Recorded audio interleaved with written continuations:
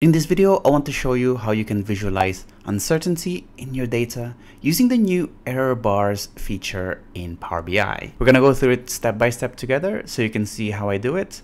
And also I want to show you a neat trick in controlling the uncertainty using parameters. All of that and more. So without further ado, let's get started.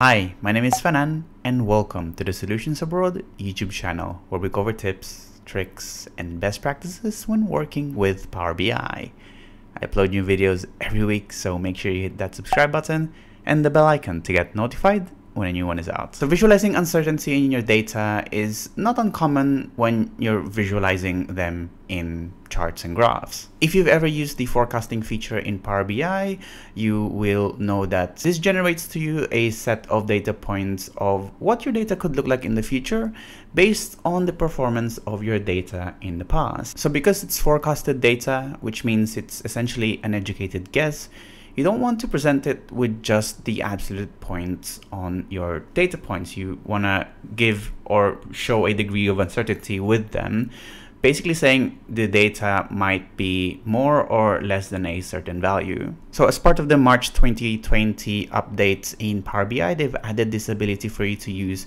error bars, which allows you to kind of visualize your uncertainty in your line charts. So because it's a new preview feature that just came out, you'll need to enable it from the preview settings here under the preview features. You just need to make sure that this is ticked, and you need to restart your Power BI desktop for it to show up in your line chart. So here in this report, we just have one table just to keep it simple. I have a date and I have a value, which is supposed to be signifying sales. We're gonna put it in a line chart here just to visualize to you how this looks like over time. So here in this line chart, let's say we want to visualize uncertainty in our data points.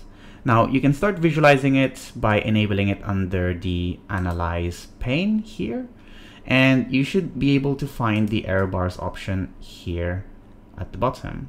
So if you enable it, you'll see that a lot of different options here will be available for you, and it will ask you for a couple of things. So first it will ask you for an upper bound and the lower bound, which is how far or how uncertain you are with your data. So let's say we want to visualize the uncertainty of our data points in our line chart.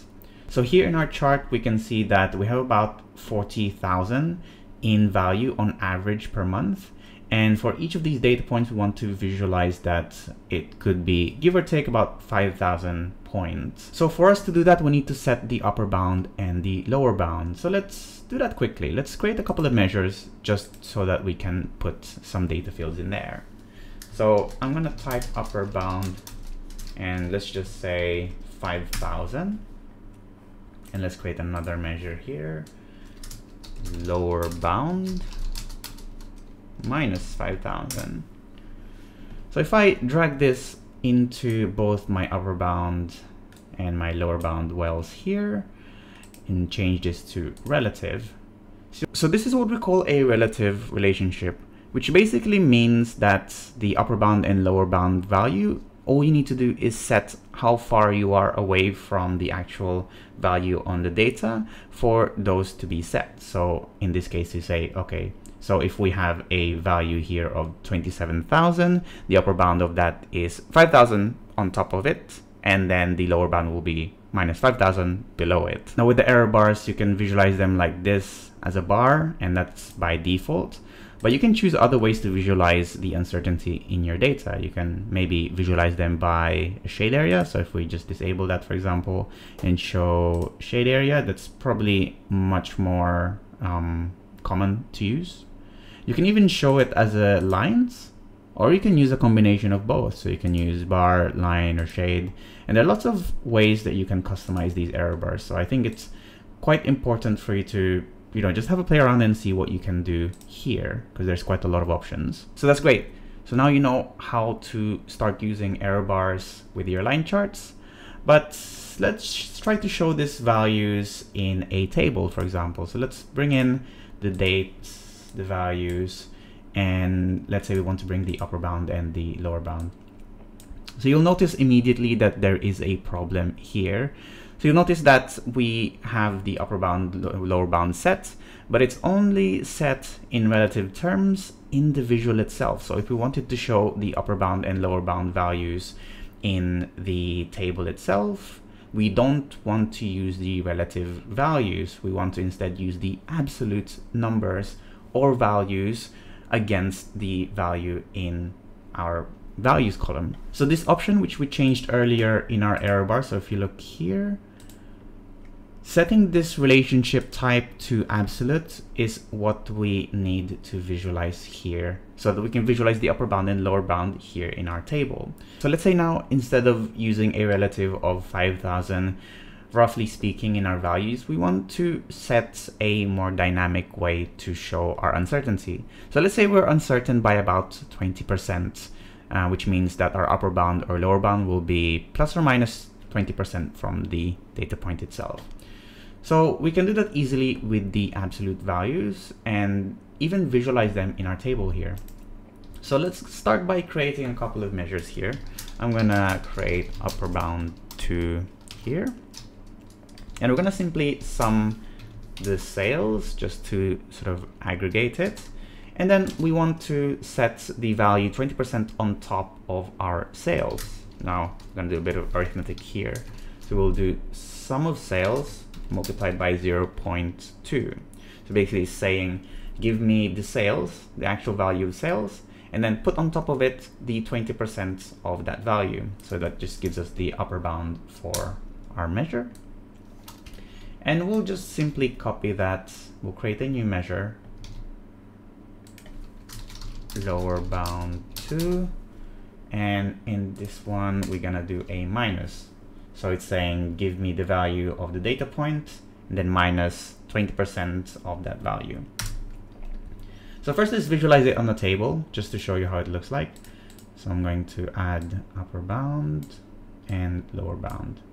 So you'll see what that's done is it's given us the absolute value of the upper bound and lower bound values against each of these elements here in our sales table.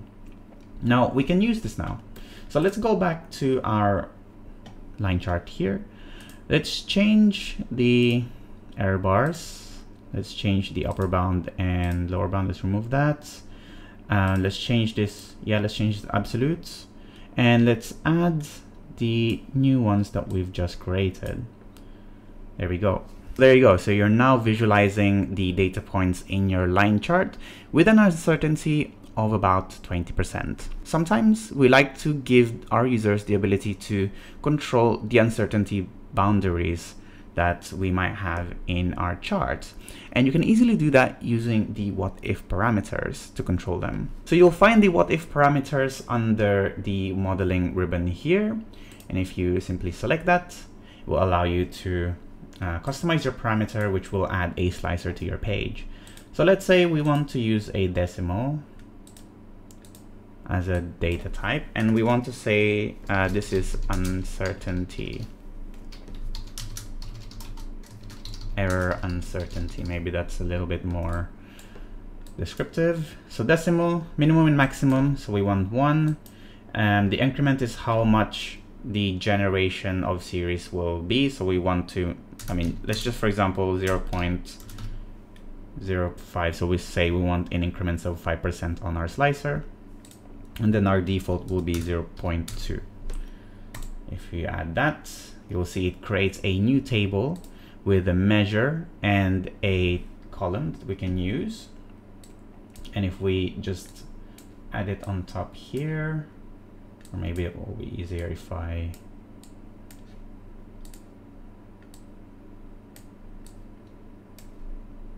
just delete this. It doesn't really matter anymore. Yeah, cool.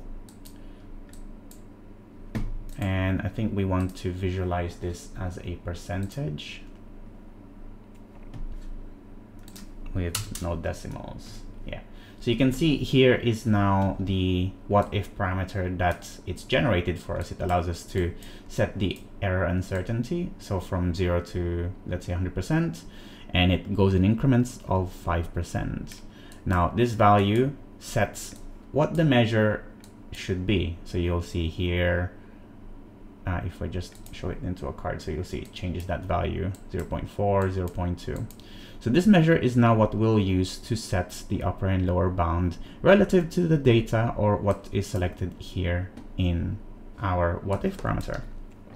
So let's go back to our error bar. Well, actually, no, we don't have to go to the error bar anymore. We just simply go to our measure.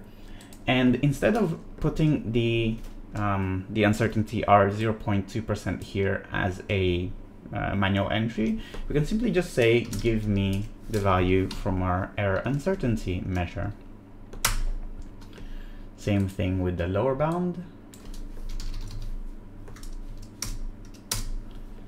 So now you've created that link between our Whatif parameter and our uncertainty, which means that if you change the uncertainty value here, you'll see that also corresponds to how uncertain you are with the data, changing the absolute values for each one of them.